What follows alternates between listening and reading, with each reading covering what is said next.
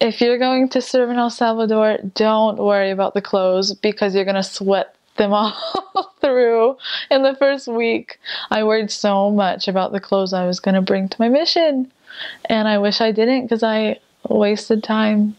Don't worry about it. You're going to throw them out before you go home. You need shoes that protect your feet. Well, we don't get luxury of wearing sandals even though it's so hot, because there's really gross stuff on the ground. Well, I mean, there's a lot of trash. There's dogs that can bite you. Be as protected as you can. And the roads are rocky. Like, it doesn't make sense to wear sandals.